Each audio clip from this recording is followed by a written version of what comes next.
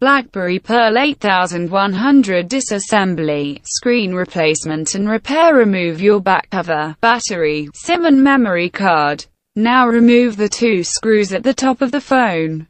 Wedge something like a credit card under the part shown, then pull it back with your fingers and it'll pop off. Some force is required. Your phone should look like below. Turn the phone over, then remove the two screws you have access to. Run your plastic tool along each side of the phone to release the two chrome bezels. Your phone should now look like below. You can now pull away the battery compartment. It should come away with ease. A few clips, such as those circled, hold the front cover to the circuit board. Gently pull these clips back to release the front cover. Your phone should now look like below. Circled is the ribbon connector from LCD screen.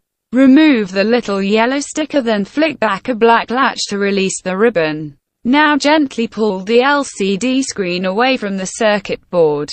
You should now have the LCD screen removed. Reverse the whole procedure for reassembly.